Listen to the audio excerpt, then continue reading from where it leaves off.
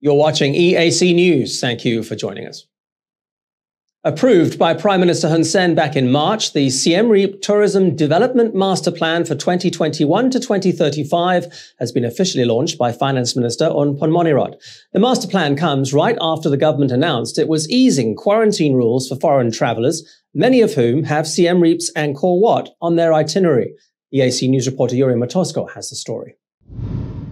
The Tourism Development Master Plan proposes strategies to increase the tourism attractiveness of the whole of Siem Reap province, not just Angkor Wat and its temples.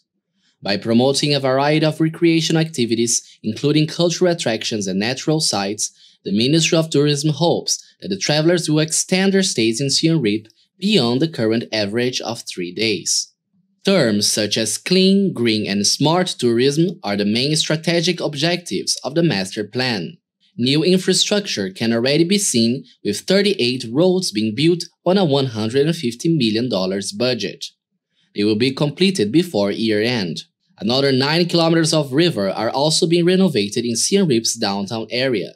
High-level tourists are the main focus of development to increase income by promoting luxury tourism. Minister of Tourism Thong Khon says the master plan is in alliance with sustainable development strategies and the promotion of tourism during and after the pandemic. It comes at an appropriate time. When the royal government has shortened quarantine periods since Monday, fully vaccinated tourists need to stay quarantined for only 7 days before traveling around the country. Business people and diplomats need quarantine for only 3 days.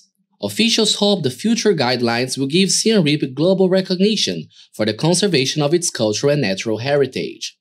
The royal government aims to have 10.9 million domestic tourists annually by 2035, in addition to 7.5 million international travelers. $6 billion from tourism is expected to be generated across Siem Reap, with up to 1 million directed jobs created. Yuri Matosko, EAC News.